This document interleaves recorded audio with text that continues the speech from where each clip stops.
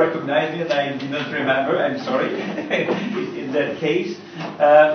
But first, I would like to present you our work. So I've been involved in defense of religious freedom for more than 40 years now, at the time of the Cold War in Europe, and it's really a personal commitment, because I was an atheist before, and I became Christian at the age of 27. And it's through a book that one of my students gave me that I came to the Christian faith and to this commitment of religious freedom. She gave me a book that was entitled Tortured for Christ. It was the story of a Romanian pastor who had been in prison for 13 years in Romania, tortured, and after those 13 years he was released, and he could leave his country, not really officially, and he created a network of organizations fighting for religious freedom around the world. And so I was absolutely impressed by his book, by his testimony, and at the end there was an address in France, and so I wrote to that address, and I came in contact with a couple of Romanians that had emigrated to France, and they were defending religious freedom in communist countries. And so I started making translation for them, because I was teaching languages at the time, full time. And that's how it started. Then I organized demonstrations in Brussels in front of several embassies at the time. And then I went deeper and deeper, and I created Human Rights Without Frontiers in 1988. So it's now 30 years old. We celebrated this anniversary last year, and we invited Martin, and we were very pleased that he could join us. And because we have known each other for a long time, since the 1990s, where in Belgium that anti-sect war was really raging against all minority religions. And so I appreciated the way he managed to deal with the hostility coming from the authorities in Belgium, and also from the media, and from, let's say, society in general. And I visited, of course, the temple in Belgium on several occasions. But so the way we are working, first I would say we are not connected to any religion in particular. So we defend everybody. We don't defend religions. We defend people. We defend individuals who have specific beliefs. And whatever those beliefs. So we defend Christians, Orthodox, Catholics, Protestants. We defend Falun Gong practitioners, Hare Krishna devotees, Jehovah's Witnesses, and so on and so on. So we are absolutely neutral in these matters, because the Universal Declaration, the European Convention on Human Rights specifies that it's the right of any person to have any belief that they want to adhere to. So what we are doing is trying to inform people who have some influence in the world on religious freedom issues. So our targets for our information, distributing our information, is the members of the European Parliament. We have 10,000 email addresses. We have email addresses of the members of the European Parliament, members of national parliaments, 15 member states of the European Union, all the embassies in Brussels, all the embassies in Geneva, all the embassies in New York and Washington, journalists, think tanks in Europe, in the United States, press correspondents, media, etc. And throughout the years, those 30 years of activities, we have developed a whole network of correspondents around the world, people who provide us with either news or information, who want to remain anonymous but who would like the cases of persecution to be known by those influential people and institutions. And every day we have a newsletter focusing on 2 cases per day of religious freedom violations. And so what we select gets right in the hands of those people, I would say, and institutions that I've just mentioned. And we have the possibility to see who reads our newsletter. I would say that most of them, as I said, are interested, who are interested are from parliaments in the European Union, and also the State Department in Washington, the US Commission on International Freedom, etc., etc. So this is our daily work. So I read a lot. We have more than 150 sources of information. So open sources, plus private channels through which specific information reach us. Then we have also built a database of prisoners, religious prisoners. So people who really want to adopt a new faith, or to keep their faith, who want to express freely their religious convictions, who want to have assemblies, to worship, so the fundamental rights of linked to religious freedom. And so we monitor that on a regular basis. Every year we have a report about religious freedom. It was usually country by country, and also we focus on prisoners, as I said, religious prisoners. For the moment we have a database with more than 4,000 documented cases of people who are behind bars because of their purely religious activities. Not political activities, not because they belong to a specific ethnic group, but purely religious activities. The most numerous, it's in China. Then also Iran, Russia, North Korea is a black spot because we don't have any information, but religion is forbidden anyway. So we are the only ones to have that database of 4,000 documented cases of prisoners. You can go, I will give you our website afterwards, and you can go and see. It's on the homepage of our site. We have a lot of activities in the European Parliament. We organize regular events about religious freedom, but also human rights in general, because it's human rights without frontiers, and a big part of it is focusing on religious freedom.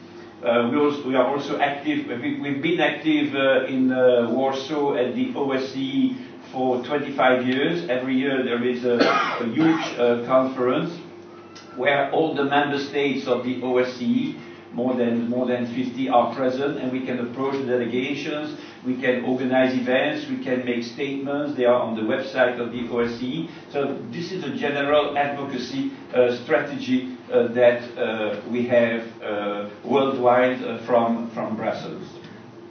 So today, there is also an important issue that we addressed a few years ago. It was in Japan. For me, I consider it's one of our major victories in the 30 years. It concerned the Unification Church, the Moon Church. Maybe some know about under that name, the Moon Church. In Japan, for about 40 years, people who were converting to that church got in trouble with Protestant pastors. And those Protestant pastors, anti-sect pastors, were organizing some sort of a kidnapping with the parents to remove them from the Unification Church. But it also happened with people who converted to the movement of the Jehovah's Witnesses. Kept them, let's say, imprisoned in private apartments, houses, and so on, until they recounted their faith.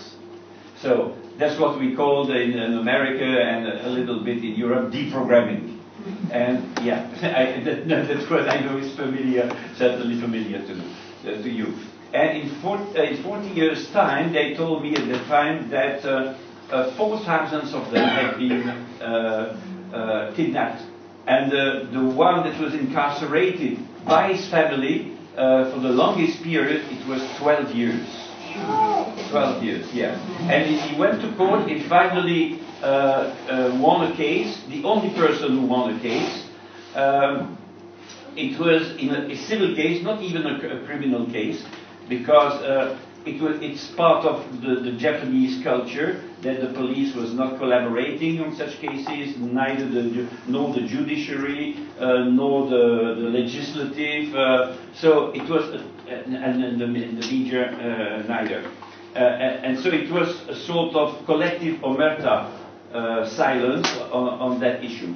So I went to Tokyo, I spent 2 weeks there, and for 2 weeks, every day, morning, afternoon, evening, I interviewed victims of such kidnappings and deprogramming. And we published this book. I just have 3 copies left here. We published this book, and we raised this issue at the United Nations, and that victim that was kept for 12 years in captivity, finally, that's the only one, won that case. And so that was finally sufficient to frighten, I would say, the pastors that were organizing that sort of deprogramming with the parents. And so we are happy that we solved that case. But there are also other cases that we solved. But I will not go further into those details because I want to address the issue. The title is The Rise of Nationalism. And I changed a little bit the title. I wrote the Rise of Nationalisms. Because there is not one nationalism, but there are various sorts of nationalisms. Each is specific, each of them is specific and has a specific impact on religious freedom. So the full title is The Rise of Nationalisms in Europe and Their Impact on Religious Freedom. So I want to share with you some reflections about the interaction between national identity, nationalism, state and society, and non-mainline religions or belief communities. Because when I said we defend all religions, I also want to say that we also defend atheists, because atheists are in prison in Egypt, for example, and some other Muslim countries. So nationalism is an ambiguous concept about which experts and scholars have expressed divergent and even conflicting opinions and have failed to reach a consensus on its definition. Nationalism is often connotated negatively when it is related to conflicts and various forms of social hostility, but it can also be a constructive driving force in a collective identity building process in other contexts. Nationalism is a complex phenomenon. Many scholars argue that there is more than one type of nationalism and that the word should be used in the plural, which I did, instead of the singular, as each form of nationalism is different, has its own ingredients, and manifests itself in various ways. Nationalism may be part of the official state ideology, but nationalism may also express itself through political, civic or cultural movements in minority populations along ethnic, religious, cultural, linguistic or ideological lines as a safe haven for their collective and individual identity and survival. Such characteristics are, however, not mutually exclusive, and many forms of nationalism often combine some or all of these elements to varying degrees. This sort of nationalism can also give birth to separatist movements if state policies are not inclusive and tolerate social injustice and discrimination. My reflections will focus on the current negative impact of nationalism and nationalist movements from a human rights point of view on the life of non-mainline religious communities and their members. I will also analyze the handlings of aggressive nationalist forces in 3 specific countries of the European Union, as I was requested, but there are many other nationalisms in the world, India, for example. But those three countries in Europe will be Bulgaria, Hungary, and Italy. And the impact of nationalism in those countries on the religious freedom of minorities. The first issue that I will deal with is the interaction between religious identity, national identity, nationalism, and religious minorities. The first part will be rather philosophical, I would say. Afterwards it will become more concrete. The identification of a majority population with a particular religious or philosophical tradition or a church can shape a national identity that is not inclusive, or that even rejects inclusiveness. This individual and collective sentiment can be and is often instrumentalized or politicized. A number of European states, which from their past until the present day have shaped their national identity according to a specific religion or philosophical worldview, have created a hierarchy of religions and belief systems, in which privileges and discrimination vary from level to level. The intensity of national identity professed by the state and its institutions can lead to some sort of soft nationalism, which disregards diversity, otherness, and inclusiveness, and sidelines but does not advocate or uses violence against specific and non-mainline religious groups or their members. However, after a certain threshold, the intensity of national identity professed by the state can lead to aggressive nationalism. And I make a distinction between soft nationalism and its impact on the life of minorities and aggressive nationalism. Nevertheless, in both contexts, aggressive, soft or aggressive, nationalist political, cultural and social movements can be at work and lead to intolerance, hostility, acts of violence against persons and communal institutions or buildings. The relationship between national identity, religious identity and politics can be broken down into two aspects: the politicization of religion and the converse influence of the majority religion on politics. In this regard, a widely shared religion can be seen as a dynamic factor contributing to a sense of national unity. The influence of a dominant religion, supported by a majority of the population, can lead to political activism and action, reinforcing its position and its own values in society, but also disregarding the specific needs of religious minorities. In Europe, national identity rooted in a specific religious or philosophical identity is largely prevalent in Orthodox majority countries, such as Greece, Bulgaria, Romania, Ukraine, Russia, just to name a few. If in those countries you are only considered a true Greek, a true Bulgarian, a true Russian, if you are Orthodox. Catholic majority countries are not immune either from nationalism. In Poland, in Hungary, the religious element of national identity manifests itself by political and social resistance to the increasing religious diversity and rejection of Muslim migrants and refugees.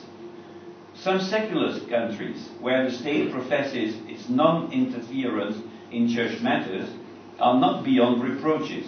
France, for example, sticks to its strict philosophical concept of laïcité.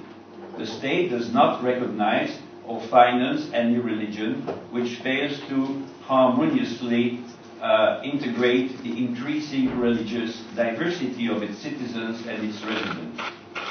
In the past, the Soviet Union and other communist countries practiced an extreme form of secularism which was privileging atheism.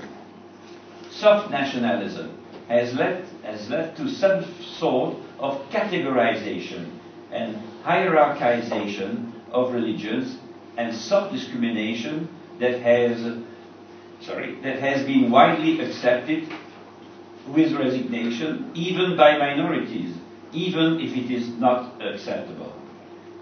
The second issue that I will now address is the link between soft nationalism and religious discrimination in the context of the categorization and the hierarchy of religions. The categorization and hierarchization of religion starts with the legal status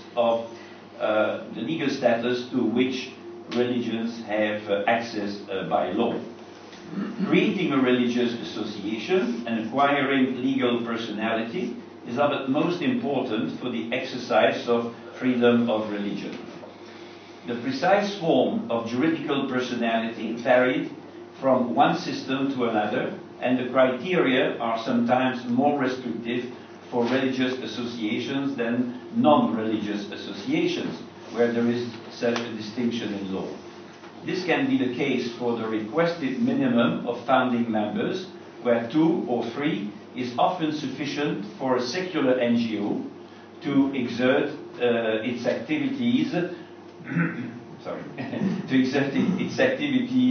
around the country. While for religious associations there is already a discrimination, it can vary from country to country. For example, you don't need 3 persons to create a religious association, but in Greece you need 20, and in the Czech Republic you need 300 people. And if you don't manage to have those 300 people in a specific area for a local, regional, territorial community, then you cannot be registered. You are not eligible for the status of religious association. In most EU countries, there is a system of state recognition of religions, which leads to their categorization, but whatever their legal status and their position in the hierarchy, they enjoy the right of association, freedom of worship and assembly. Each country has its own terminology and its own criteria to categorize its religious or belief group. In Belgium, there are 2 categories of religions. 8 of them are state recognized, while all the others are not and can only apply for the status of non-profit associations or civil associations. In Italy, there is a distinction between state-recognized religions, which have been allowed to conclude specific bilateral agreements with the state, and other religious communities which are not state-recognized. In Slovakia, there are 2 categories of faith communities: religious communities registered with the government and civic associations. Denmark, 3 categories. Austria, also a 3-tier system is in force. In Portugal, 4 categories. The system of categorization is far from being beyond reproach from a human rights point of view, because it introduces a 2-tiered or multi-tiered system in which a number of religious communities and individual believers are denied some rights on the ground of their classification by the state. I would say that we have our own system of castes in our European country. Some criteria giving access to the most privileged status are questionable in some countries. Portugal, for example, where there are 4 levels of categorization, the threshold of 30 years of existence in the country or 60 years abroad has been criticized by some religious groups, while in Austria the minimum of 16,000 members nationwide is also, of course, problematic. If you don't have 16,000 people, then you cannot even apply to get the status of a religious association. That's the European Union. Some states do not have any legal criteria and enjoy discretionary power, which they sometimes misuse on purpose. It also happens that some states have failed to answer applications or have hastily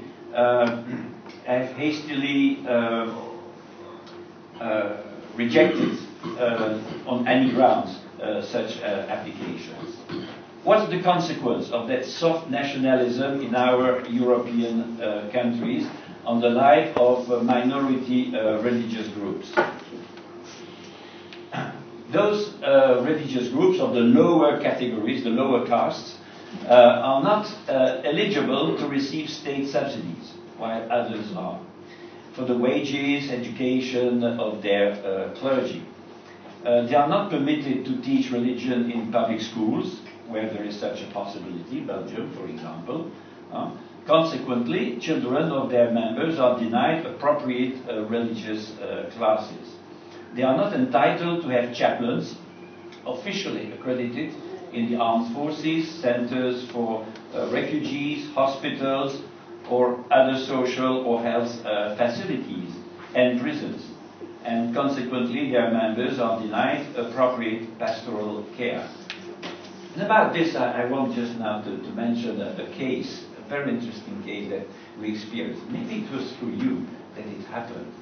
There was a Hindu businessman from India that was in prison. From America.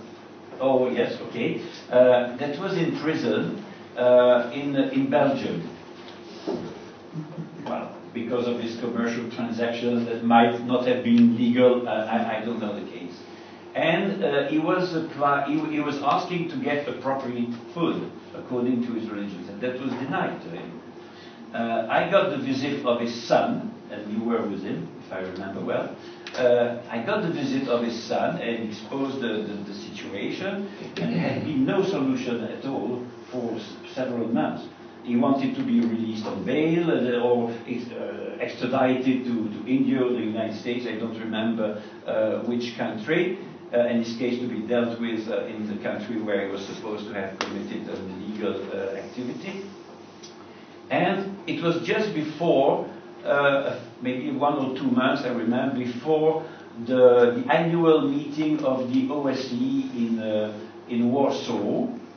And at that time, Belgium was chairing the OSCE. And so I decided to raise that issue during that conference. I made a statement. It was Tuesday morning. It was a Tuesday morning. And in the evening, there was a reception at the Belgian embassy. And so I met the ambassador, and then one of his staff went to me and was absolutely furious. Furious on me. Furious. It's not true, and this and that and that and that. On the next day in the afternoon, he was released. He was released. He lost a lot of weight. Yes, he lost a lot of weight. Yes. I would like to slip as well. Again, for me, it's extraordinary experience that just raising your voice, all the other strategies that fail, you raise your voice in such a big conference.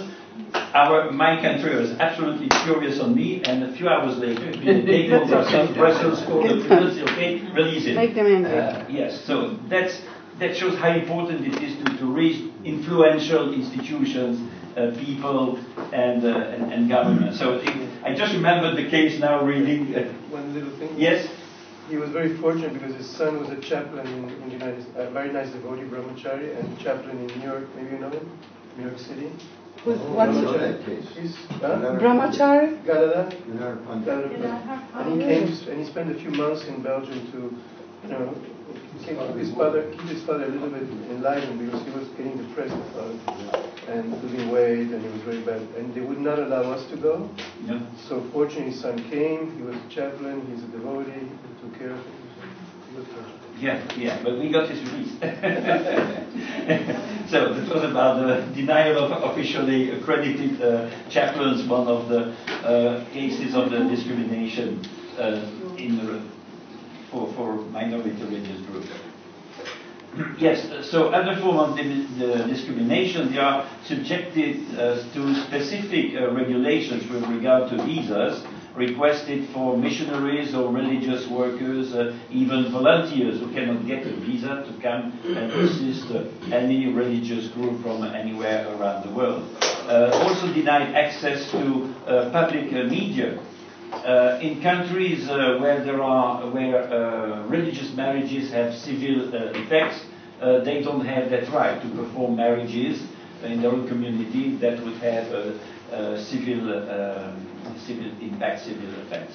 In many cases, they are stigmatized as harmful sects or cults and warned against by public and private institutions, such as the CIA or OSN in Belgium, or the Miviludes in France, or supported by institutions supported by public powers like the ones that I just mentioned.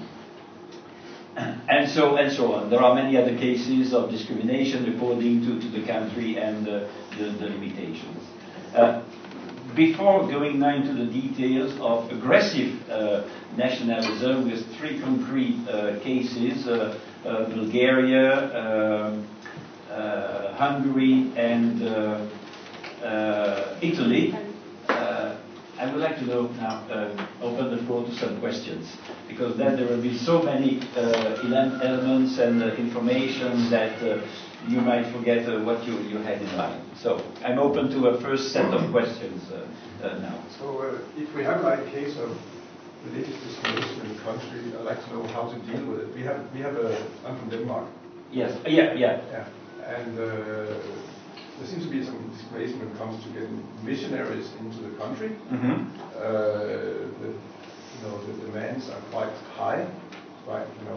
We are recognized religion, and we can't get missionaries, but all the red tape to go, to get them into the country is enormous. Mm-hmm. And when we can get someone in for like half a year, then they have to go through a lot of courses and training that cost a lot. Yes. And so it's not a denial, but there seems something about put up. Or can one do something about that? How does one influence? Yeah, again, as always, I would say, is to give visibility to such cases. So when you send us some information about a specific case, we will publish it in our newsletter. That will get attention from a number of members of the European Parliament or members of other parliaments, but also Parliament of Denmark, because we have the members of the Danish Parliament in our database.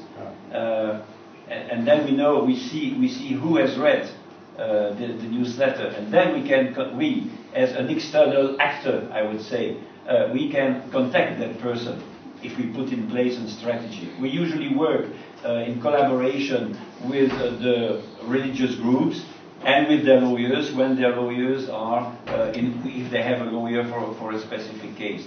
So the recipe, I would say, is always the same, is to give visibility to such a situation. So you send me a specific case, we treat it in our way, and then we spread that all around the world. And then maybe it will be the State Department that will raise it through its in its relations with Denmark, or when it is out of the European Union, we are also involved in the human rights dialogue between the European Union and it can be North Korea, South Korea, China, etc. And then we are consulted by the EEAS, so the External Action Service of the European Union, before there is such a dialogue, and we can provide them cases to be put on the table or on the agenda.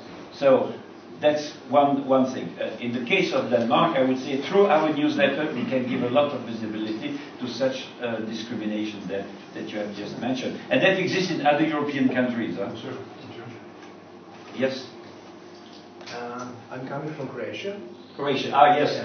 I'm working on Croatia for the moment, but a non-religious case. Okay then, thank you. If we can help you, we are sorry. Yeah, that's fine. And We are a secular country, but it looks like secular because the majority is Christianity Catholic. Catholic, yes. And somehow in their book for school, they put small photo for Yes.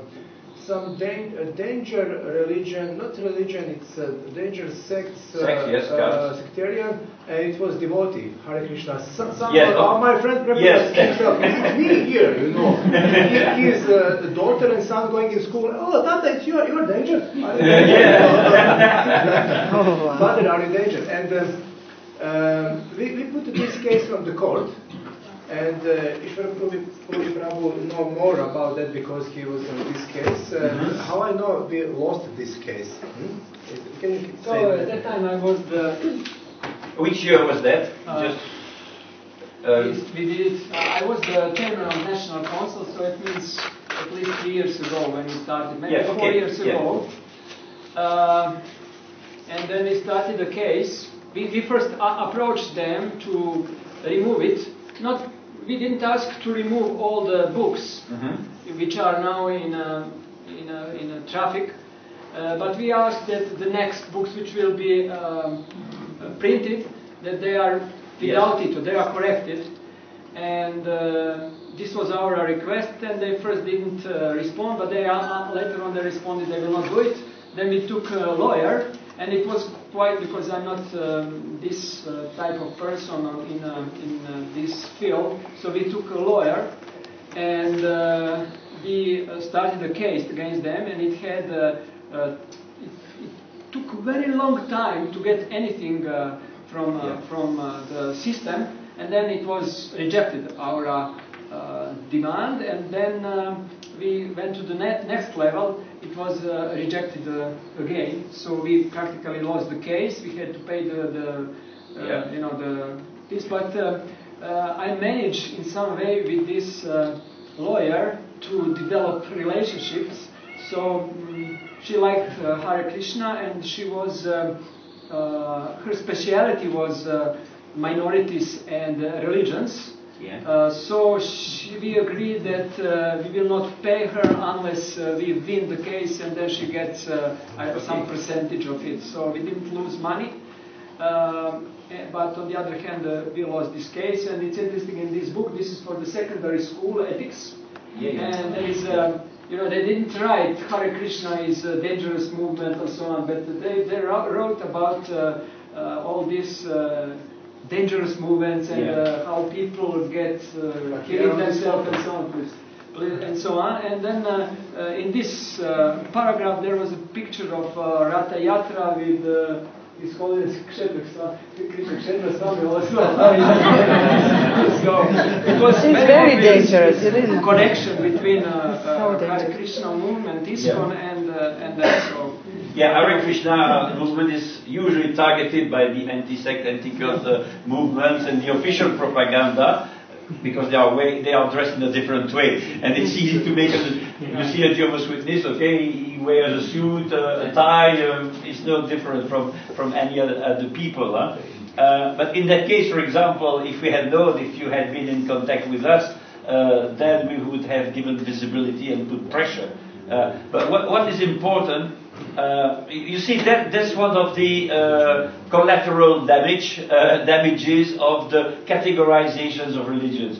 You are not on the top, not in the middle, but at the end of the scale, I would say, and though you are considered with suspicion by the authorities, that is reflected by the media, and then you as individuals, you suffer from the categorization and hierarchy system of religion. A good example, and I was for the moment I'm busy with a lawyer in Croatia for a case of discrimination, a Serb that is discriminated in Croatia, and we know what happened years ago in the 1990s in that region, in Zadar, exactly, that the discrimination happened. And he went through the judicial system, and there was absolutely no reaction, no follow-up of the complaint, and so on and so on. And he didn't win, he lost as well. And so we know how difficult it is in Croatia as well to defend your case. But the more you give visibility to a case, and we can help you for that, the more chances that it will not remain unnoticed, and that they will have to do something, because then we will be behind to raise the case again. Because it is also one of our methodology of advocacy. In many cases, a full report is published. It's just one shot. We do it regularly, every 2 weeks or every month. We come back to that case with new elements, just to keep it visible on the radar, and it does not disappear in the minds of those who are directly concerned. But of course, with such publicity at that time against the cults and so-called cults and sects, that's because it was associated with brainwashing. You are keeping your people in prison here, for example, or other temples, and the children that were separated from civil society and so on. What is also important in your strategy is to develop networking with the local authorities, to find people who at least will listen, not in a negative way to what you are saying, and also in the administrations. And quite often we find people that are receptive. I will tell you another case. I was in South, it was in the Philippines. It was in the Philippines, and with my partner, who was accompanying me, we went to the Austrian embassy to raise a case of an Austrian person that was in trouble in that country. And my colleague, his name was Sörer. He was about 25 years old, and the person who received us at the embassy said, "Well, are you the son of Peter Sörer?" He was surprised. "Yes, I'm the son of Peter Sörer, who is the head of FOREF in Vienna for religious freedom."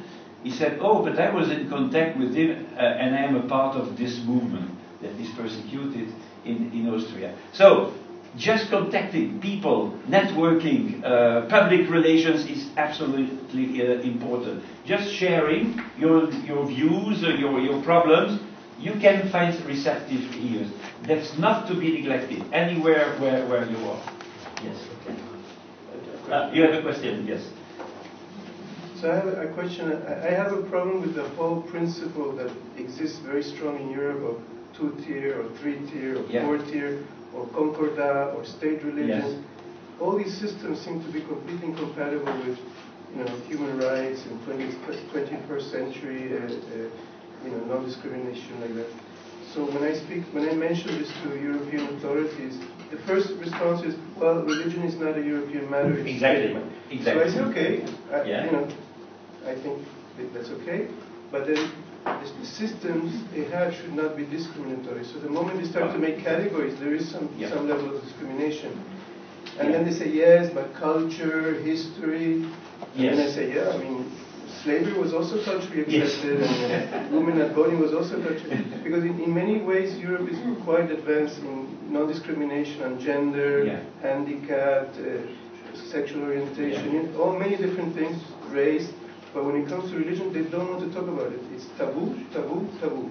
That's an excellent issue that you are raising. Of course, the tiered system causes problem to the human rights system, I would say, and it is conflicting in some way. There was a time when, because of this issue, the historicity of the categories and so on, I thought, the best solution would be to have total separation, as in France, between religion and state. But when we see what happens in France, or even in Turkey, where there is also total separation, there are many systems of laicity, and some can be very aggressive as well towards minority religions. So I've dropped this idea, and I have analyzed the situation in a different way. In fact, whatever the system, we must analyze it of relations between state and religions in general. We must analyze it from the point of view of discrimination. Is it extremely discriminatory, or is it not discriminatory, or not that much discriminatory? what are the points that are discrimination, forms of discrimination, and let's focus on those points and target those points to try to develop a strategy of advocacy and to change the laws or such things. Because in UK, the Queen is the head of the Anglican Church. It doesn't mean that Anglicans, the British system is very discriminatory. So I think we must proceed case by case and so identify the points of discrimination. Now, about the European Union saying, well, it's not part of the mandate. It's absolutely true. It's absolutely true. But discrimination, all forms of discrimination is part of their mandate. And there, you have the Fundamental Rights Agency of the European Union that is based in Vienna. They deal with all sorts of discriminations, but never with religious discriminations. Sometimes with anti-Semitism or so-called Islamophobia, etc. But it's discrimination on the basis of religion. No, they don't deal with it. And I've raised that issue. The others as well. There is a will somewhere, I don't know where, behind the scenes maybe, not to deal with this issue, although it is in their mandate. And there we are powerless. They think it's like a Pandora's box. Once of course, they don't want to open it. Then the concordats are gone and the state religions are gone. Yes, of course. Then it's a Pandora's box. it will be an open door to some unknown somewhere. Absolutely. So, and that system inherited from centuries and more than 1,000 years. We will not change it anyway. So we must do with it and work with it and identify the weak points, those that pose problems, and attack them and reduce discrimination. Yes, another question.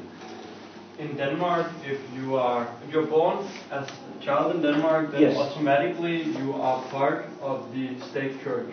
Yes. And then by the time that you grow up, and start paying taxes, then automatically you will start paying taxes to the state church. Yeah. Unless that you consciously make the choice to withdraw. Exactly. So actually Denmark is a quite atheistic country, but the state church is receiving huge money from people who don't utilize it. Yes. And who never visit the church and who don't identify themselves with it. Again, a good example of soft nationalism. It's not violent, but it creates discrimination, and you pay with your own money. You pay for other churches. So my question is, I know that in, for example, Norway, they have a rule. Yes. You can become a member of a specific religion, and then on behalf of you, then the Norwegian government, they will give that particular religion sum of money every year. And also, I believe in Hungary, there is something similar, that the citizens, they can choose under which religion that they would like to pay their that church tax. So I was just wondering if there's any prospects of developing this, and it seems to be. There's some prospects. I've campaigned for many years on, to promote a system similar to Italy. That's the 8 per mille system. That was used by Hungary until 2010 for almost all religious groups. And I remember I was giving Hungary as a good example. Then next point my presentation will be different towards Hungary. And so I remember at that time it was certainly 150 and maybe more churches that could use the 8 per mille system in Italy, but that was in Italy reduced to 7 or 8 religions. Personally, I say it's a good system because it's fair. It's fair. You contribute to your own church. You say, okay, I want my church, my religious group to get money from the state. And there are so many people in our movement that contribute to it. Norway is an excellent example also that I promoted. Because in Norway, any religious group, either just one community or a federation of communities, a regional federation of communities, or a national federation of communities, can say to the state, well, we have 2,500 members, and there is mutual trust between the state and the religious groups, and the state says, okay, you have 2,500, then we will give you 1 million, for example. I think it's about 30 euros, the equivalent, per person in each group. There was some mistrust with the Catholic Church in the last few years, where the state said, oh, but I think that you are cheating with your statistics. I don't know what was the final agreement, but it was the Catholic Church that was, well, tried. But I'm sure they were able to defend themselves with the good Jesuits, lawyers. But yes, Norway is a very good system. Now Hungary, it's become different. But I will go back to that. One or two more questions and we have to go on. Okay. You mentioned that in Austria they need 15,000. 16, yes. 16. Yes. In Slovakia they need 50,000. 50,000. There was 20,000 and Okay. they raised for 50,000. 50,000. Yeah. 5 million citizens. Yeah, and that's how, as a non-state, well, not recognized by the state, you are sidelined, you are stigmatized, you are pointed at, are strange people, be cautious, well. Preaching in the church. Yes, yeah. Okay, go on. Okay, one more question, and then go on with Hungary. Maybe when we talk about it. The same question. Oh, okay. Okay, so Hungary. Bulgaria. Bulgaria first, yes. So Bulgaria, Orthodox majority country in which national and religious identities are very closely connected. This nationalism, endorsed by the state, regularly leads to attempts to stigmatize, discriminate, marginalize, and demonize other religious groups. State institutions first foster hostility towards non-Orthodox citizens. First time I participated in an international conference, it was in Bulgaria in 1993, and it was organized by the Bulgarian Helsinki Committee. The head is Krasimir Kanev, for those who know. So there were recent developments that were a source of concern. In May 2018, the three largest political parties in Bulgaria filed a proposed law that could be used to hinder the religious activity of Jehovah's Witnesses and other religious minorities. In October of last year, the lawmakers approved on first reading changes to the Religious Denominations Act that would significantly restrain the rights of minority faith groups, hampering theological schools, clergy training, missionary activities, free worship outside of designated buildings, and international funding of local ministries. One of the highly contentious clauses insisted on a denomination having to have at least 300 members in order to apply for official registration. Later, on the required membership for official registration as a religious group was even raised to 3,000. The original intent of the lawmakers was to limit the right to open religious schools, to train denominational ministers, and to benefit from state subsidies only to communities gathering more than 1% of the population. Such a restriction would have discriminated against the Catholic Church. It's 0.7%. The Protestant denominations altogether 0.9%. The Jewish community 700 members. In fact, only the Orthodox Christians 60%, and Muslims, because historically Ottoman Empire, so there is 8% of the population are Muslim. Only those two denominations represent more than 1% of the believers, so all the others would be out of the radar and discriminated against. Whereas the bill was supposed to fight, originally, to fight radical Islam, its first draft would have paradoxically given more rights to this religion than to Catholics, Protestants, and Jews. That's the so-called logics, political logic sometimes, of political groups. The objective was clearly to eradicate non-orthodox movements by law. The OSCE, fortunately, the US institutions and EU institutions expressed serious concerns about the draft law. Non-Orthodox believers of various faiths in Bulgaria united and organized peaceful and silent marches and protests, carrying Bulgarian flags to show that they were true Bulgarians, in front of the parliament in Sofia and in many towns around the country. That's the first time that I've seen such collective and public interface reaction. So, I think it was every week at weekends, it was Saturday or Sunday, they were demonstrating all faced together outside the Bulgarian embassy. Statements, because of the visibility, it was in the news. Then there were reactions of support from the World Evangelical Alliance, the European Evangelical Alliance, the World Methodist Council, the European Methodist Council, the Pentecostals, the Baptists, and so on, the Conference of European Churches.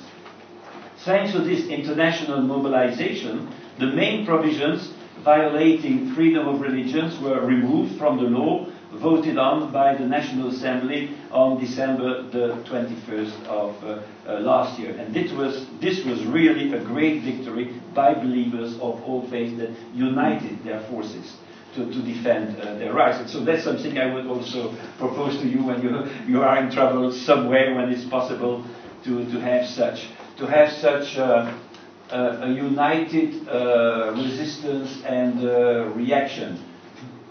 Now, when there is suddenly such an obstacle, it's difficult to create a coalition.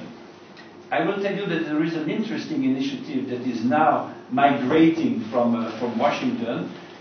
It's interreligious roundtable. There is now one in Belgium that has been created, and we are part of it, where various groups meet every 2 months, every 3 months, and so on, and share their concerns. And then say, okay, we will make this move, we will write to the head of the European Parliament or the head of the Belgian Parliament, and so on and so on. And then, as that coalition already exists, and there is suddenly a huge problem arising for one of the religious groups, or all of them, a law proposed law, for example, that is a source of concern, then you already have that group.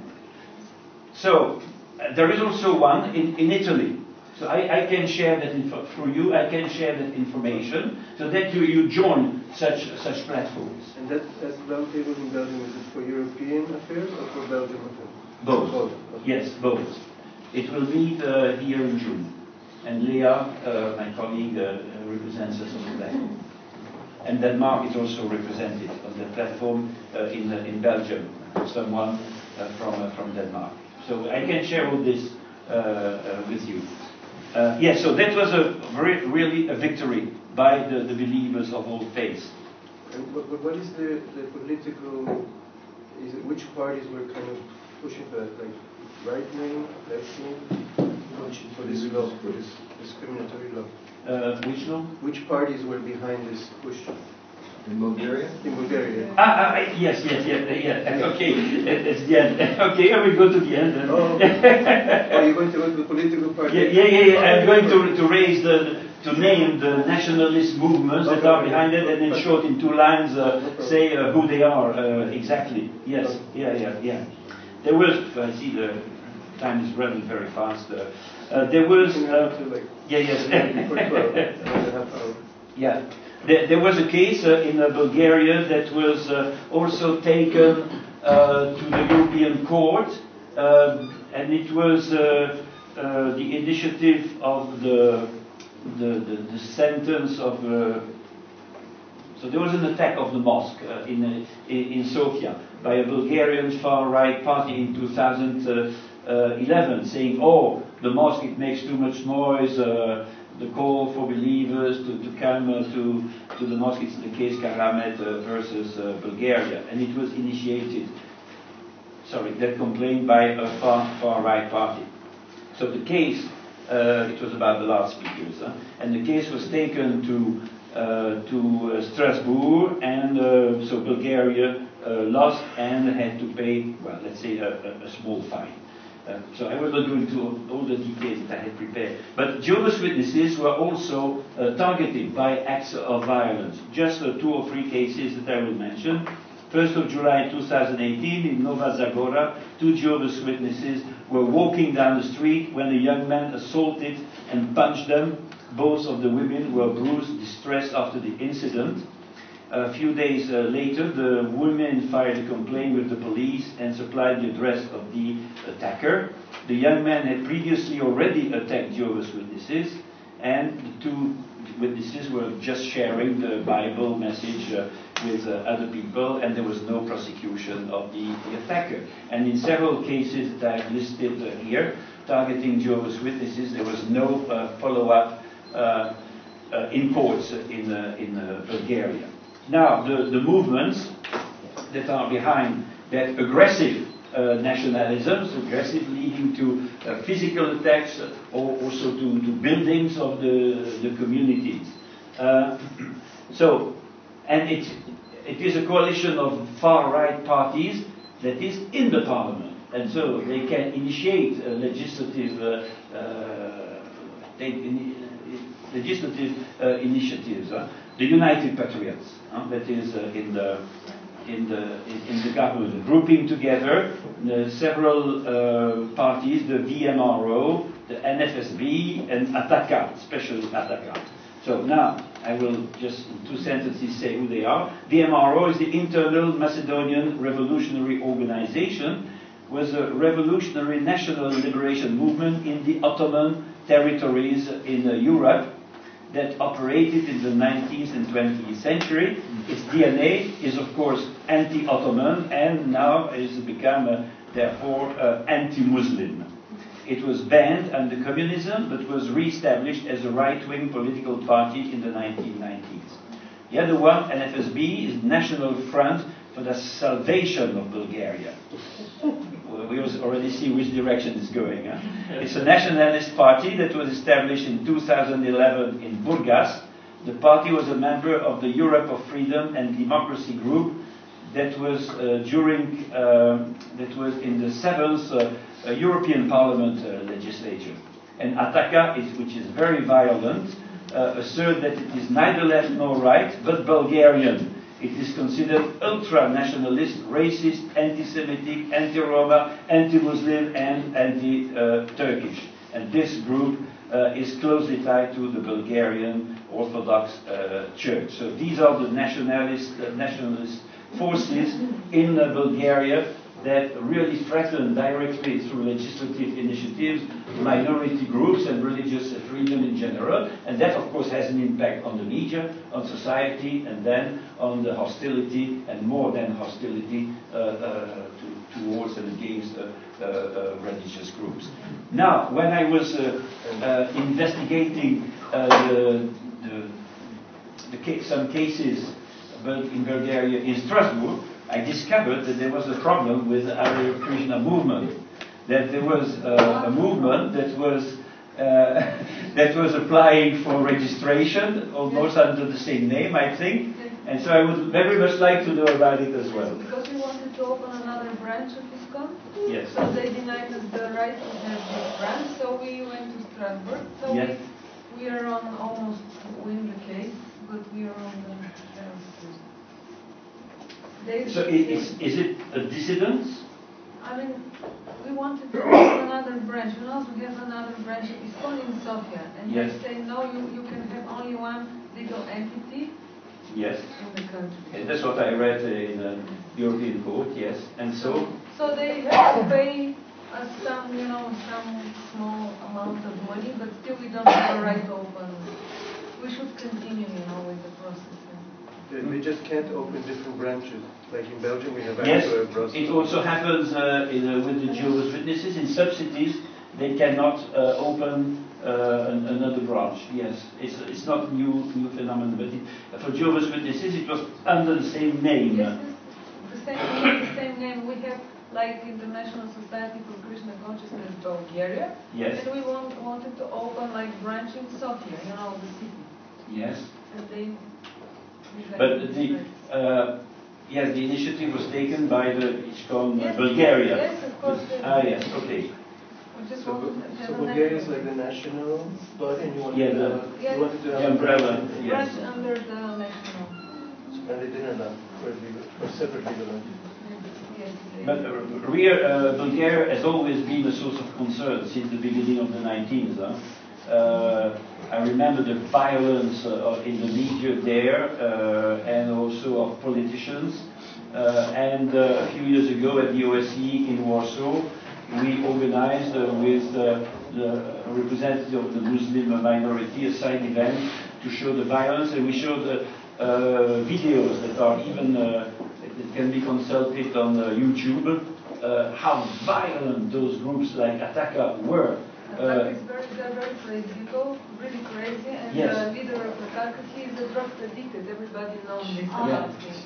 And you mentioned this Front for Salvation of Bulgaria. Yes. They are from Burgas, city of Burgas. Yes, and Burgas is one of the most nationalistic city.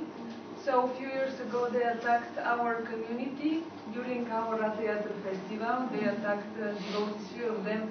They came, attacked the procession, and it was full of women and children, you know, our community. They scared the children, and they also tried to take the deities from the chariot, and they broke Prabhupada deities on that. No, it's really very, very violent.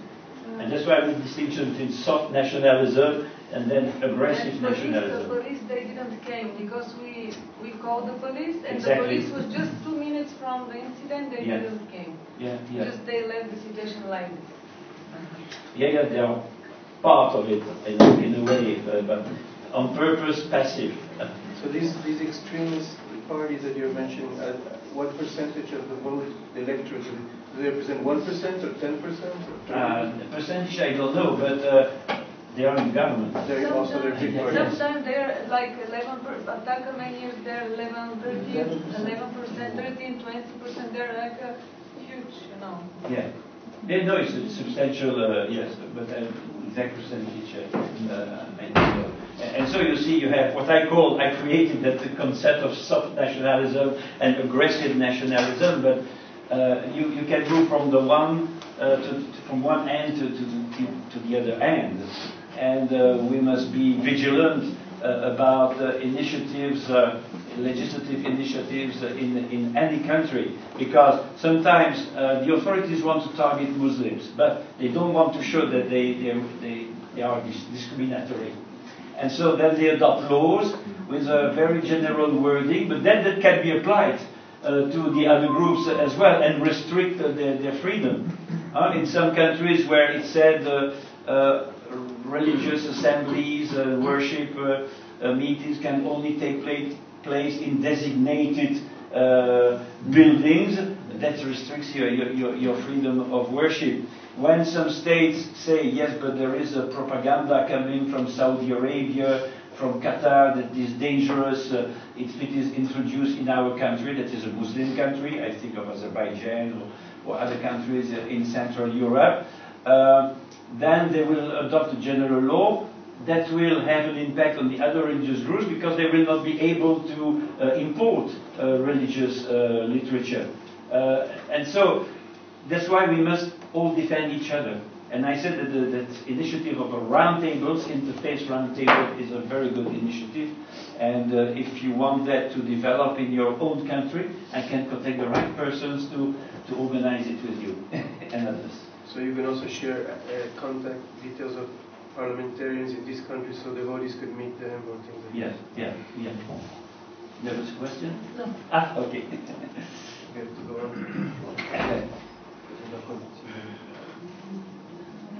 On the continue. Oui, okay, ça va. Yeah, Hungary is a big piece. It's like 20 pages on Hungary. Oh yes, yeah. We'll make it shorter. Yeah, it's a huge piece, Hungary. As I said, Hungary until 2010 for me it was really a model country because of the financing system in particular, and it was easy to register. And then Orban came to power, and every year, in a democratic way, is massively re-elected. People like Macron and others would like to be re-elected with more than 50% of the votes from their citizens. Yes, and so quite a number. I really have to make it short then. One question, so that you or the devotees don't have to worry. Would it be possible to have the whole text later and put it in the package of the conference? Oh yes, yeah. I would just revise it a little bit, but I can put that at your disposal. Sure. And so in 2011, then there was a law that replaced the one dating back to 1990, so the opening of the country. To the West. And with that law, about 250, 300 churches were deregistered. They were deregistered, and they could not be registered with the same status that they had before, because a system of category of religions was put in place. It was criticized by the Council of Europe, by the Venice Commission, and by other institutions. That change in the religious legislation was not at all criticized by the European Union. They focused more on other aspects of Orban's way of ruling the country, and in particular freedom of expression. And we didn't really manage to involve the European Union on that point, despite all our efforts. So those churches were deregistered. They could not get any money because of the system of financing that was changed. They could not get any money for their schools, for their charities, and so on and so on. And all those religious activities that were giving a good picture, a positive picture of those churches had to be dropped. And then afterwards, Orban had to listen to the criticisms coming from outside, and he rearranged the system of categories so that it could be apparently it looked like the same system of Austria, but it was not really the case, and the situation has not really improved for minority religions. At the beginning, there were only about a dozen groups that were re-registered, or not at all re-registered. They didn't have to go to the process of re-registration, and then maybe 20 more were again registered, but not more than that. Yeah, I have a lot to say about this, but I will not go into further details. And it's coming only from the party of Orban, or also there's other parties who are similar, more right-wing? There is a general consensus, I think, about it, and it's now the parliament that decides. It needs a special majority that it can get, so it reflects the mindset of the people, the opinions of the people. But as I said, I had the first an Orthodox country in the East, a Catholic country in Central Europe, and now I wanted to come to Italy. Italia. I want briefly come to Italy, where we see with the elections as well the rise of. So here you're going to talk about soft nationalism. So Italy. So we all know what is the situation. Everything is soft. Yes, we all know what is the situation in Italy, and with the elections here at the European Parliament. So we see the rise of not only populists, on the right, on the left, populist movements, but also of extreme right movements. And we know now that there is that conflict between Macron and Salvini. They have two opposite views of the future of the European Union. Just a little clarification. Salvini is not the Prime Minister of Italy. No. Did I say the Prime Minister? No. Okay. No, Okay. just for us to know. Yes. He's a minister. Yes. But he's not the Prime Minister. But we speak more about him than the Prime Minister. Yes. Indeed. Yes. Because he's from the Lega. That was already presented as an extreme right movement. So his characteristic is anti-immigrants and is therefore anti-Muslim. And of course, everybody can say, oh, okay, it's just an anti-Muslim, so I don't feel threatened. But it's always dangerous to think like that, because, as I said, they can introduce some laws that will be restrictive for the Muslims, that can be implemented afterwards to other groups with other amendments in 1 year, 3 years, 5 years, 10 years. So we cannot follow him on this issue. I would say it's still soft nationalism, because it's not violent. It does not incite to violence, but it rejects. It is against inclusiveness, that's for sure. And of course we know that the geographical position of Italy makes it unique in the European Union, because it gets all the waves of immigrants coming from North Africa, Central Africa, Sub-Saharan Africa, and they must certainly be helped by the European Union to face this phenomenon. About some statistics anyway, international statistics about Italy. The Pew Research Center is the most known, most reliable research center about religious issues in the world. It is American, it is respected in Europe, despite the fact that it is American. So it ranked Italy, but the things have changed over the last 20 years. So it ranked Italy second out of 10 European countries for bias against Muslims, and asserted that 69% of people have a negative view of Muslim worshippers. A report of the European Commission Against Racism and Intolerance, ECRI, also observed persistent anti-Islamic prejudices within the Italian society. And there are also fake news that are spread around by Salvini and the Lega and others as well. So there was a report by the Italian Chamber of Deputies, Joe Cox Committee on Hate, Intolerance, Xenophobia and Racism. The committee's final report confirmed high level of prejudice and misinformation in Italy, with widespread forms of religious intolerance and discrimination. According to the report, 40% of Italian people believe that non-Christian migrants represent a threat to Italian society, while 26.9% are against allowing the construction of buildings for non-Christian religions, and 41% oppose the construction of mosques.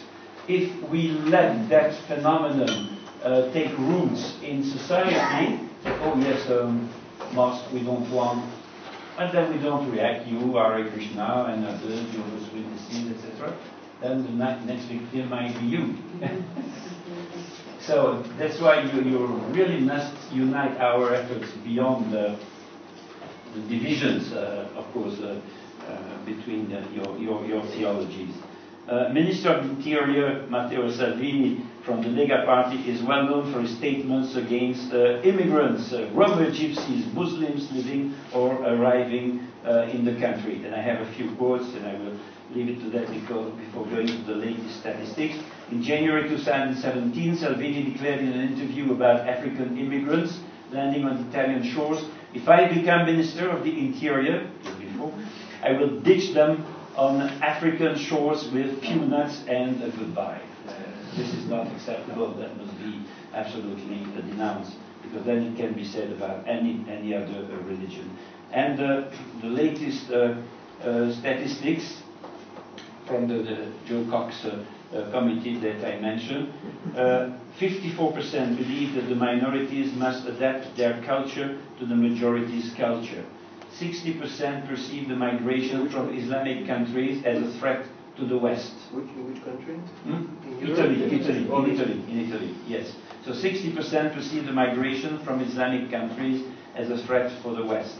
60% associate Islam to jihadism, and therefore the association between religion and terrorism is still very strong. 44% think that Muslims living regularly in the country have the right to build mosques, although 31% of the interviewees do not agree with this point. So it's conflicting. The society is divided, never should, but the fact that there are so many prejudices by such an important share of the population is a concern, because as I say, it will spill over if far-right movements come to power in the future. I will not say more about Salvini for the moment. There are questions. Sorry? An aggressive person. Yeah. I want to say something because you have quite experience relating with all these things that you are quoting now. One of the main problems of the Muslim is that they are not interacting with the interfaith groups. Yes. This is a big problem. They don't come. For different reasons, not because they don't want. Because many they don't speak the language, they don't know what to do. Now they have one person that is living in Florence, where we are. And you speak about Italy? I speak about it. I'm from Italy. So the representative of the Muslim community is Uko, that is the big. He's a very nice person, and is one of the Imam of Florence, the preeminent Imam. He just started everywhere in the mosque to distribute food to them, also with some politicians and other people. But it's a problem that we discuss a lot of time. They don't come. So also the perception of the normal people, because you quote Salvini is using all these things just to get what he wants. And the normal people, they don't have perception because they are not interacting with the society. And also the risk that we have in many places, because the people they don't know that the Christian is just they have their consideration. The Muslim is a real problem. So he is going to meet, in the official meeting, like when you have the cardinal, the pope, there was a three main religion, they shaking their heads, but the people they are not, they do not them. So also this kind of nationalism can rise up very quickly because they take the bad example from the Muslim and they took as all the Muslims are like that. Yeah. So for Italy, as I said before, there is now a round table, such an interface round table. I can put you in contact with them. Also through Massimo Introvighi, you must know him. Sorry? Which group is? Maybe we can talk. Yes, we can talk. Does it have the same name in every country? Or yes, it's a round table, the Italian round table. Interfaith round tables. It's IRF. In short, I think it's IRF, Interreligious Forum, I think. Interreligious Forum round table. Is Greg in Washington, Greg Matthew, I think is Matthew, I think is his name. But I have all the contacts for that, that I can send you and you can share. And also give me your name and email address, and then I will keep you informed about everything. You can be sure about that. If you want to get an email every day about bad things that are happening in relation to. And if you want to unsubscribe, you unsubscribe. Yes, Christina. I have been on your email list. Yes. 25 years at least. Yes. And I just want to emphasize what you said. I think it's really important because nationalism in many forms is on the rise in Europe. Yes. And we are the strange-looking people, following an Indian religion. We could be very, very easily targeted. So I think ISKCON as an organization, we really have to I feel that we really have to need some proactive step to kind of prevent it from happening. It's not only for ourselves, it's for other religious groups. But rather than just reacting to the difficulties, I think we should come up with a strategy because it's just getting rampant. Although the European parliamentary elections were pretty a little hopeful, God bless the Scandinavian, and for the who was the Green Party Netherlands. The liberals and the Greens, they were. Yeah, so like at least some normalcy is still there. Mm. But I feel that we need to kind of we need to be prepared to some serious difficulties. Yes. That we're gonna Yeah, sure. So.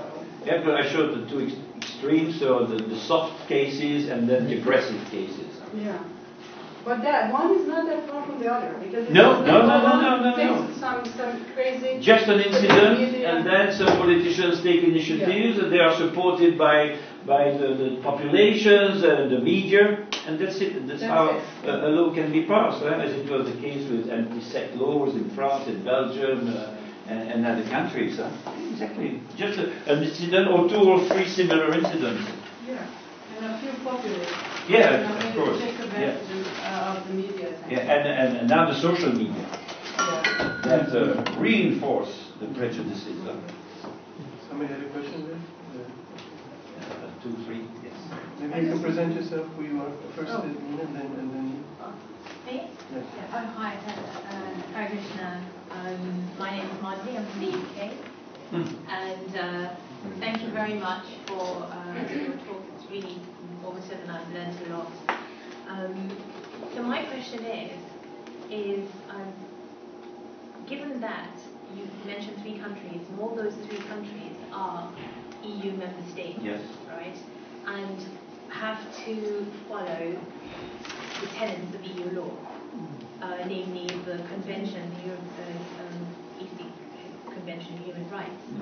And Article 9 deals with this whole area of freedom of expression, religion, conscience.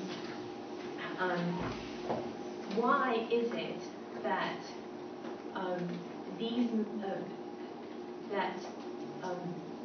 although certain groups are given the right to practice their religion under the Article 9 rights, under 9(2), I think, of the Convention rights, a state can interfere. Yes. Why is the state failing to interfere and impose some form of sanction or stop these nationalist movements from allowing other groups to practice their religion? Paragraph 2, in fact, allows the state to restrict, in special conditions, your freedom of religion, morale, security, etc. But there are other instruments that can be just the law as it is can be used. Incitement to religious, ethnic, racism, such things. Yes. So there are enough articles, I would say, in the criminal law to prosecute those who spread around such prejudices, intolerance, hate speech. And also, in the same vein, as Article 2, that the state, having then imposed certain laws and restrictions, and given the whole point about, laws against Muslims, where they can argue it is in public, it falls within the realm of public order that they have actually created such laws, and for the safety of other individuals within that country.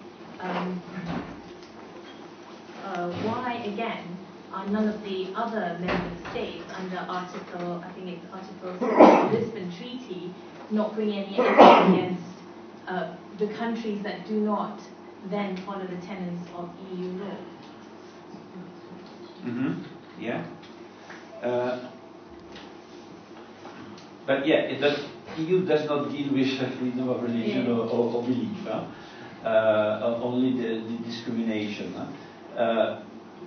We see also, with concern, some legislative developments that under in the name of or under the guise of public safety and terrorism, that there are more and more laws and initiatives that restrict, that regulate, officially regulate, but in fact restrict freedom of religion. And I think that will go on increasing in many countries. Wearing the veil, so hiding the face is one of those examples where is it forbidden, where is it not forbidden, and so on. That's a huge, another huge debate. But I think that the criminal law in the current situation in many European countries is sufficient to prosecute any case. It seems to me that certain countries in Europe have a stronger sense of, staying within the law, and even if there's discrimination or different things, it seems it wouldn't go so extreme as places where the police doesn't react to violence. Like, in the UK, that would be completely unheard of, that the police doesn't react when somebody's attacked, no matter what faith, what color, whatever. So it seems like certain countries in Europe are a little bit more protected, that there might be discrimination from like she was saying, we have to be careful. But to me, it seems quite inconceivable that in places like Holland, Belgium, France, like that the situation could become to the point where there's actual physical persecution or violence. But I think the difference is here is that in some countries like Bulgaria and others, and some others in Central and Eastern Europe, there is that identification of the state identity connected to religious identity. While in France, Belgium, there is that separation in UK as well. So I don't see that as an imminent danger for sure. And from my point of view, even more on the longer term in our countries. But could be more discrimination, more inclusiveness. That's what. But like physical persecution and attacking, that seems to be. But we see a huge increase in anti-Semitic incidents and violence against people, against buildings. Something that is almost never said, because there are also positive news. And I said that in private conversation yesterday.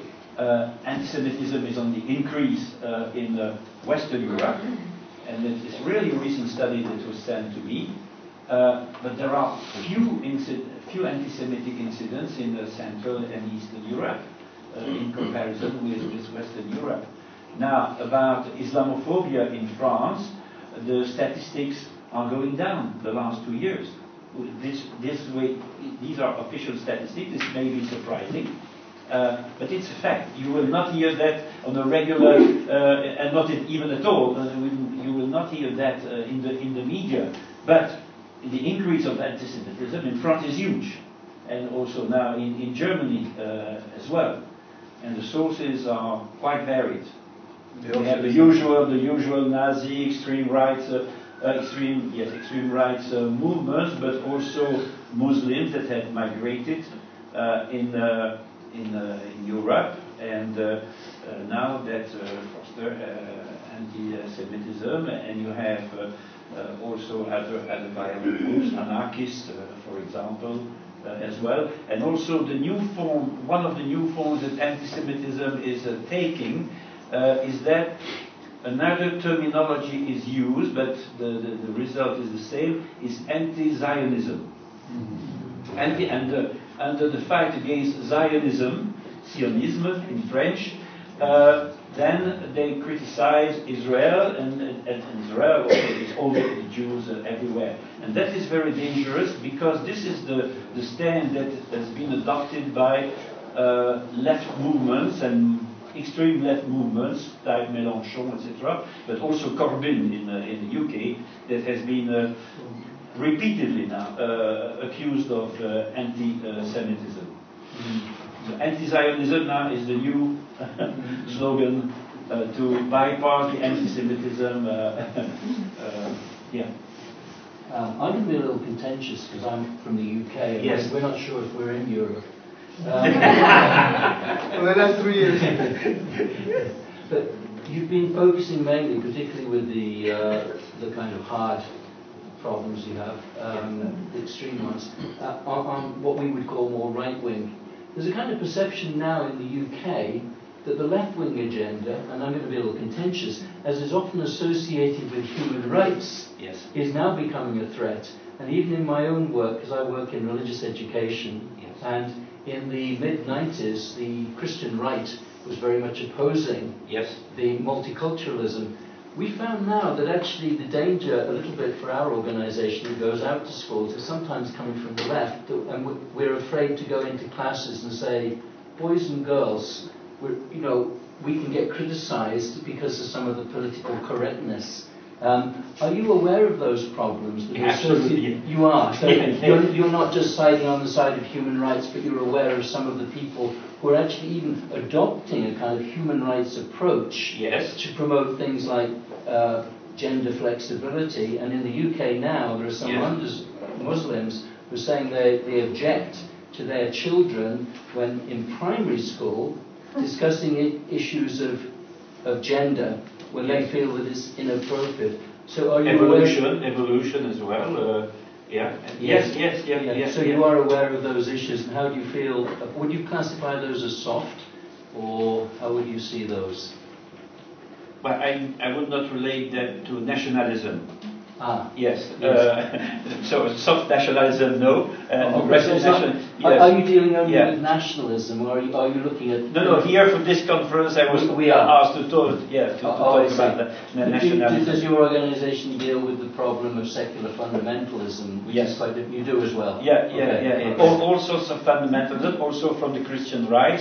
So coming from the United States, to make it very short and schematic. But also the resistance in schools, I'm more aware about what's happening in French schools, the resistance in schools by students, Muslim students, to be taught anything about Holocaust, for example. In some schools in France, it becomes impossible to talk for a teacher to talk about the Holocaust. And so it means that that wave coming now from some Muslim groups is to challenge the traditional European values. If I can use the word European values. I'm sorry, I shouldn't. There are no European values, human rights values, let's say, universal values. Yes. Just a quick point, I think. Obviously, your brief is to talk about nationalisms, and which is, of course, you've done a very good job of that, and obviously you're really experienced. I think from a slightly right-of-centre UK vision of it, I think Rasa touched on it. It's a slightly different view, which is that Europe appears to be naive about the Islamic Trojan horse, of Islamic extremism in particular, which is different from nationalism, but it kind of justifies the nationalistic points of view. You've got to understand where they're coming from, where their fears are, because in cities like Luton, we've got terrorists trained in Islamic schools and things like that. There's a problem with Islam. And you can't go around supporting the building of mosques so that later on to save our temples. Because there's 1% of Muslims in the UK that are extreme. That would not deny terrorism. That's serious. That's, I can talk about that. It's a separate issue. Because we work on it. We need to have a balance. We work on it very, very closely, and I am quite often furious because in the name of Islamophobia, there is now censorship and self-censorship. Self-censorship by the media. Also, I see the trend among the young generation of people who graduate from universities and arrive now, in the human rights family, that, okay, we must be, they don't say we must be politically correct, but that's what they are.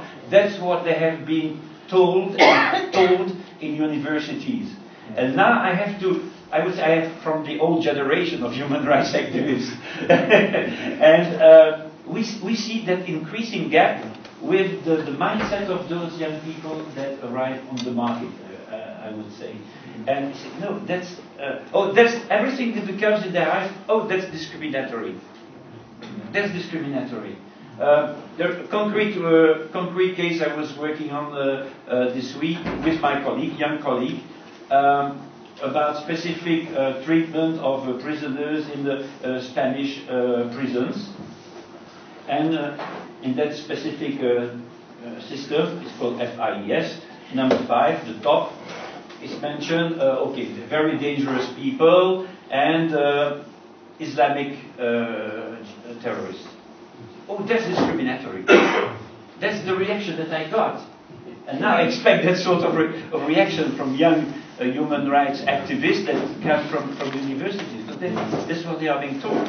So I said, no, it's not a religious discrimination, because Islamism, it's not a religion, it's a political ideology. It's a political ideology. So when we were criticizing communism, it was a political ideology. The same Islamism. Yes, but we should not use the word Islamism, associate Islam to terrorism. I had this sort of reaction in the human rights family. And so that's a huge issue I would like to talk about. And I published very cautiously and using a very well carved terminology, just to be sure that I can be listened to by any party. That's why, for example, say we reject the terms. We never use the terms anti-Semitism, Islamophobia, anti-Christianism, and then it's anti-anything. Yeah? It's anti-anything. I heard Russian phobia. I saw Armenia phobia. It's never ending. But let's talk about anti-Jews. Then it's separate from Israel issue. Let's talk about anti-Muslims, because in Islamophobia you put anything to restrict freedom of speech and freedom of thought. But that's another debate. So I would like to thank Willy Fautre very much. I just have a very quick, curious question. My name is Sonia Chopra. I'm from the United States. I know you touch very, very lightly on social media. Like you didn't really expand about it. No. So are you using those memes, and how much impact does it have here, like in the US, and how we as a group can assist you if things like these come up in different countries, and how can we assist you in spreading that through social media? That's a good question, yes, and embarrassing for me, because I am not personally, I'm from the old generation, I say, and so social media, I don't use that. But my colleagues at the office, they use that. But personally, I don't see much impact. Because, as I said at the beginning when I presented our organization, my objective was to reach decision makers, politicians, media people, etc., to multiply, to amplify the messages, the news that we wanted to bring to the attention to influential people. And I don't see that I can reach that goal through the social media. Because I have 10,000 email addresses, I have all the members of the European Parliament. Through the social media, I will not reach them. Maybe some of them. But so my young colleagues try to convince me. I say, okay, go do it your way. I will not prevent you from doing that, but you still have to convince me. But we need experts, and I am not. But I would encourage you to use the social media, because it's a fact that for election campaigns and for other big events like that, they have a huge influence. So it's just my personal limitations. What is it? Is he leaving? Is he in his... No, he's going to stay here until lunch. Okay. Yes. In the afternoon, if he goes to Madrid, he has other engagements. It'd be nice to hear at least a little bit, maybe later, his thoughts on the future. He painted a very interesting picture, like we're on the edge. So I'd be curious to hear your thoughts from the inside. But that would be like a whole presentation. I mean, we went half an hour over time. I think we have to stop here. So we'd like to thank him very much for the presentation.